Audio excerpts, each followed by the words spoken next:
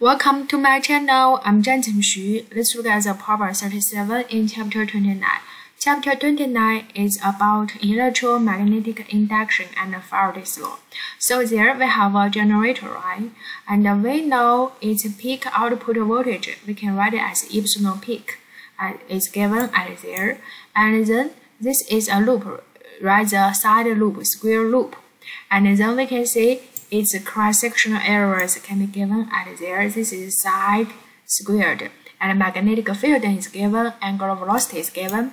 Now we need to find how many turns, how many loops of the wire in this generator.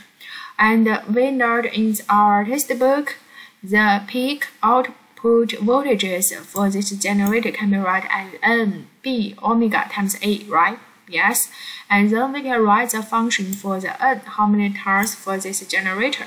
Input all the given quantity, you can get answer there. Thank you.